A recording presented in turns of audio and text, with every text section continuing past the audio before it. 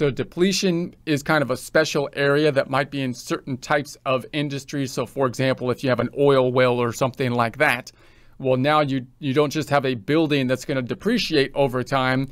You have an asset that you have to estimate. You would think, how much is there? How much oil is under the ground? What's the value of it? And then obviously you should be able, if you were able to have the knowledge of how much was there, you can then calculate as you extract it, how much has been depleted and so on and so forth in that valuation. So that would be a special area. Depreciation discussed in publication 946, how to depreciate property.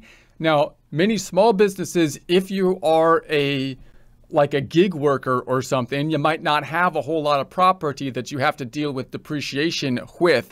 And these days you might be able to depreciate most of it in the year that you buy it, like microphones and stuff if you're a YouTuber or something, because of the special rules for accelerated depreciation that could come in place.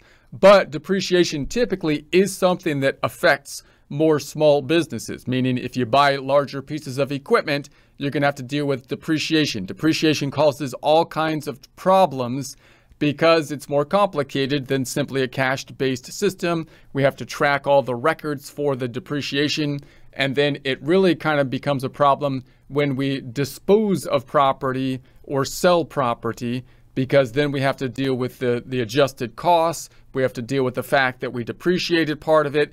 Is there any difference in the type of tax rates in terms of capital gains versus ordinary income when we sell it? And those kind of questions come up with regards to depreciation. So it's often, even for small businesses, kind of an area of complication. There's also could be differences between depreciation methods for taxes versus bookkeeping, which we talked about earlier, in terms of best practices for bookkeeping versus what the tax code says we need to do according to the tax code. So we'll talk about depreciation in some detail later, although again, depreciation is a place that you can dive into for some time.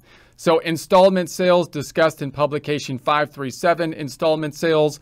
So that's a type of sales structure that could be set up, and there could be special rules with regards to installment sales, which again would be somewhat of a unusual situation, but not that unusual that those types of sales could come up. And then how would you recognize revenue within them? Long-term contract methods of accounting, see section 460.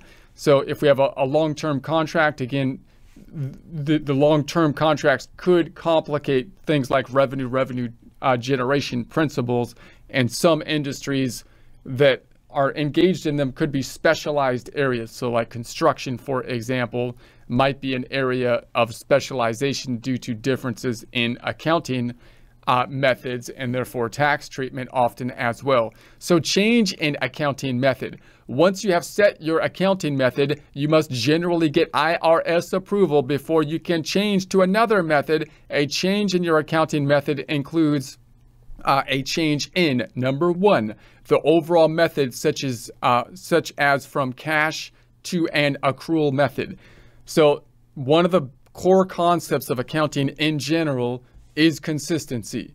Because we want to be able to make comparisons year over year. So when we think of accounting, we're typically thinking internal decision making from management, as well as external decision making for people like investors who are using financial statements to try to invest in like stocks, for example. So that in that case, I want comparable performance statements year over year. Consistency